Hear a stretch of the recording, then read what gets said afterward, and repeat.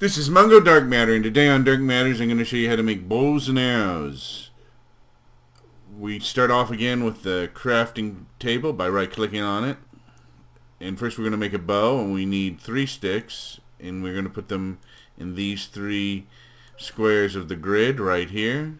Then we're going to take 3 pieces of string and put them in these 3 squares right here, and you see that we have a bow, which we can put down here. Now, in order to use a bow, you need arrows. Now, I have some arrows over here, but I'm going to make one to show you how it's done.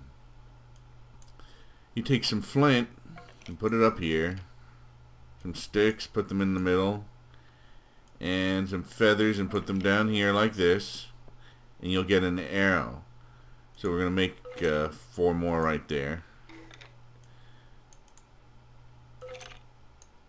So now we can fire our bow.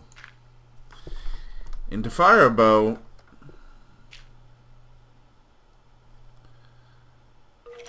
we select the bow and we right click, and the longer we hold back, the more power there is in the bow. You can see that the bow is fully drawn now, so it will go farther. Now I'm going to do it again. Watch the bow.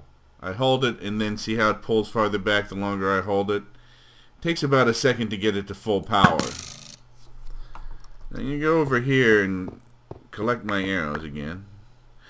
If you don't hit anything, or if you don't hit anything that you're killing, like a monster or an animal or anything, you can recollect your own arrows.